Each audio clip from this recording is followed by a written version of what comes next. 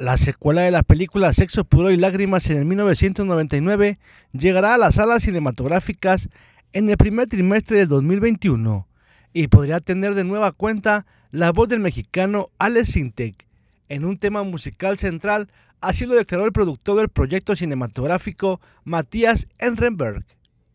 Si hemos hablado con Alex y él cumple 30 años de carrera en este año, vamos a ver qué pasa, compartió el ejecutivo en conferencia de prensa. Obviamente, si Alex no sería la película original, es importante el soundtrack y el tema principal, que en este caso fue icónico, recalcó, informó Isaac Pérez.